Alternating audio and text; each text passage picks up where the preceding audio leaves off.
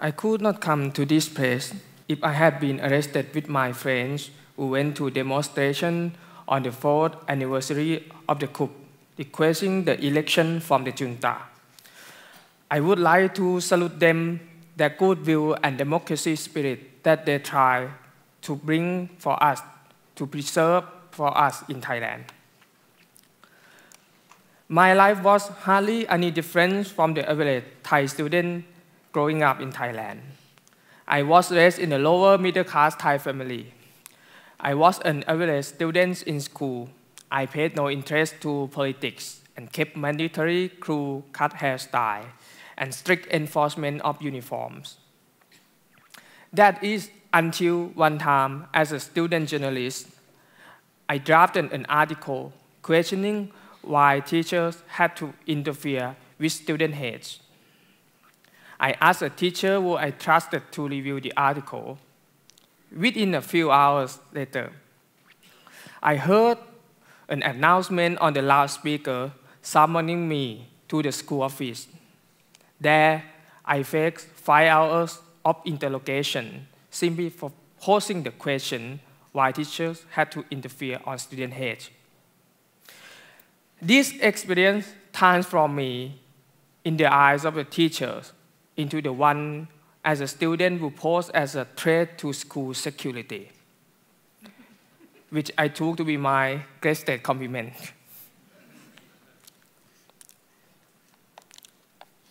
In 2014, General Prayut Chan-o-cha led the Thai army to launch a coup d'etat.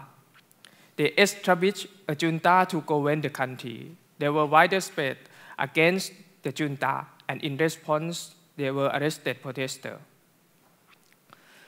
This wasn't the first time that Thailand government had crushed a protest movement.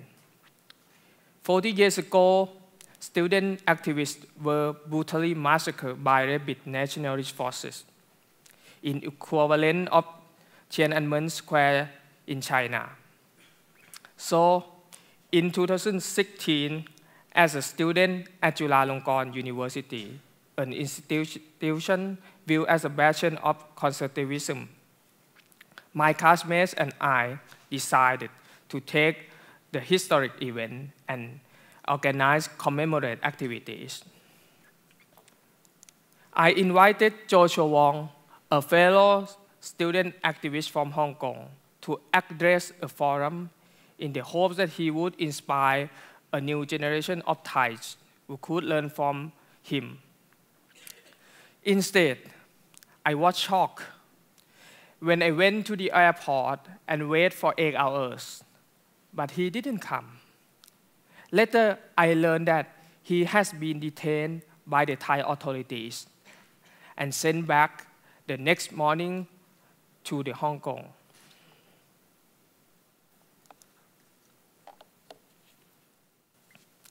This marked the first time that I felt that under a military government, the Thai nation had lost the freedom we once cherished, and my country was now under the influence of Chinese imperial power. The following year, I was elected as a president of Student Council in my university. Along with 7 fellow students, I stayed a walkout from the pledging ceremony for the freshmen, where all students were required to prostrate in the front of Rama V statue.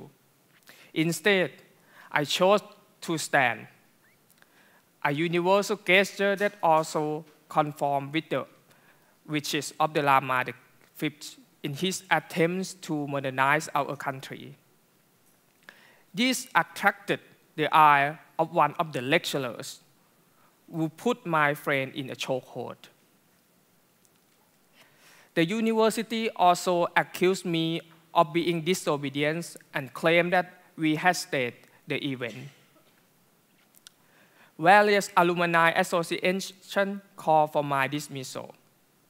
This resulted in me being removed from the position as the president of Student Council, and along with 7 other students, we faced disciplinary action. We faced punishment more severe than if we committed the theft. In the book for the punishment in my university, it said that if you act on a tape for the first time, it will deduct 20 points of yours. But we have been deducted 25 points. It was on this occasion that I was showered with kindness and a goodwill from academics worldwide. 8 Nobel laureates and hundreds of academics voiced their concern and called for the university to reconsider their actions, but to no avail. We were just students wanting to voice our opinions. We were not carrying any weapons, but instead we were silenced. Recently, in Thailand, a student intern uncovered a huge corruption scandal involving officials embracing funds meant for the poor.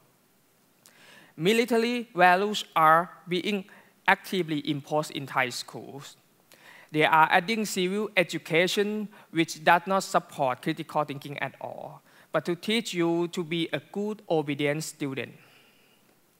The person at the helm of the Anti-Corruption Bureau is the former aide of the infamous minister, who possession as many as 25 luxury watches has remained untouched.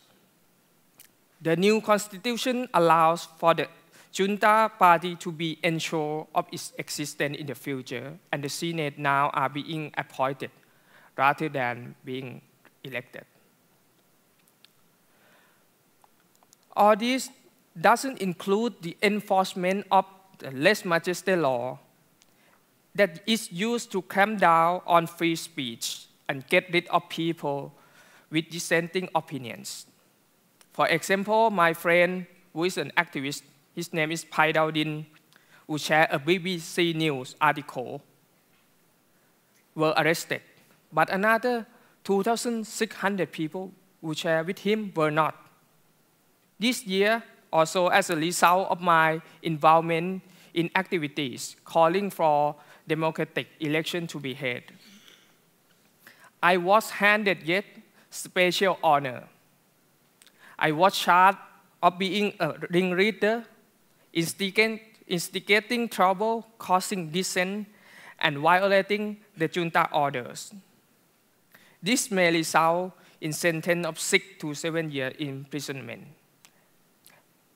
And just few minutes before, I heard from my friend from Thailand that I also have been in another charge. I am quite certain that the seeds of a hope planted for a better Thai society will never disappear. Few months ago, I went to delay my conscription.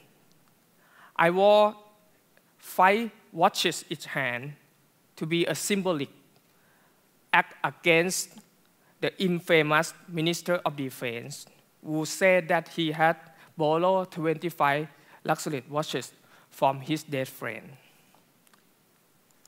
So I borrowed them from still alive friends. This became big news in Thailand, and millions of people watching me approvingly.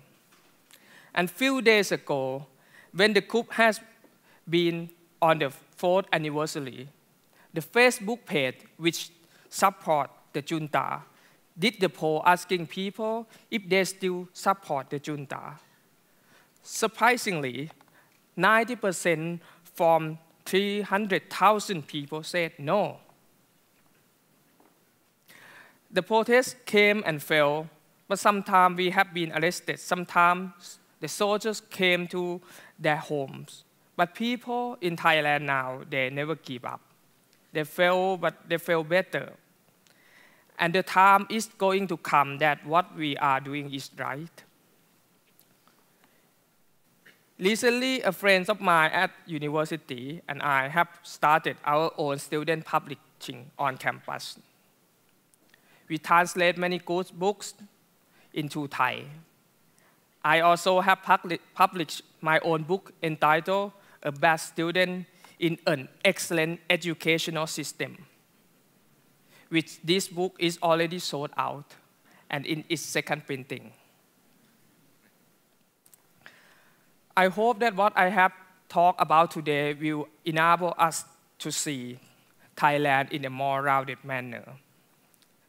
Being a mass of being a popular Western destination, I urge you, European Union activists around the world, to support our fight for democracy and put pressure on the junta to hold the elections, not delay anymore, not postpone anymore. And this time, I would like you to show your solidarity with me by stand up and show our 3 fingers like this. These fingers, 3 fingers, the junta is very afraid, but I am sure that you will not arrested in this room. So please show with me. Truth prevails. Thank you very much.